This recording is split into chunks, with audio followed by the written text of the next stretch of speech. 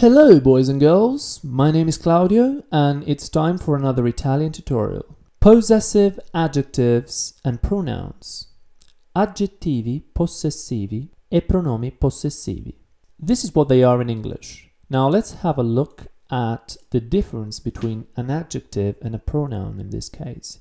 When I say my cat is white, we have an adjective and we need to use the adjective because there's a noun along with it.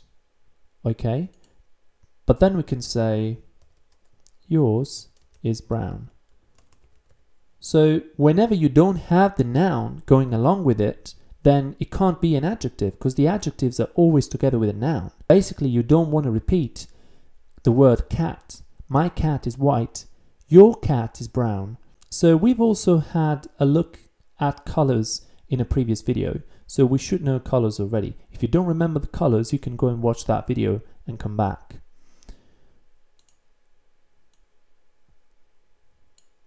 Now, let's try and translate that English sentence in Italian.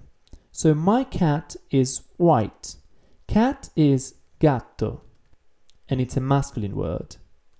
So, il, in Italian, every time you have a possessive adjective or pronoun, you need the article.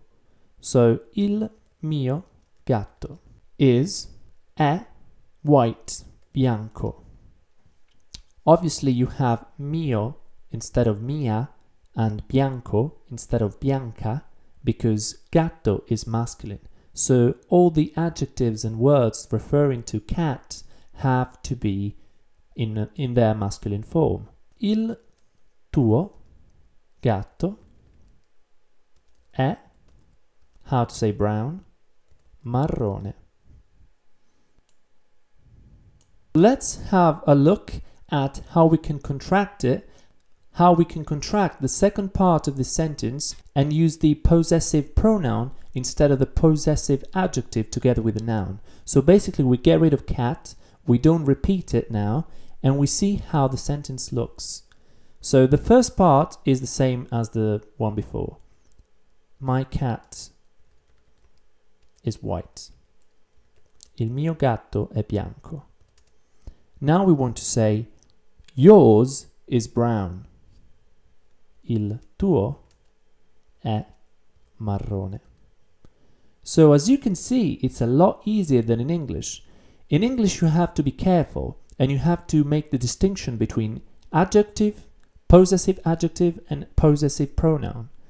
And sometimes you have your, sometimes you have yours.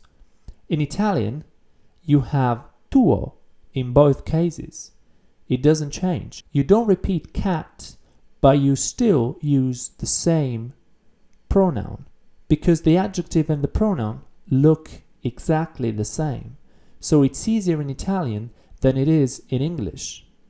Okay guys, so now you know everything about possessive adjectives and pronouns in English, and you know how to translate them in Italian, and you know how to use them in Italian, which is the most important thing. As you can see, it's quite easy, but if you have questions, don't be afraid to post a comment down below. Click on the like button if you liked the video, and subscribe if you haven't yet for more videos. Take care and see you soon.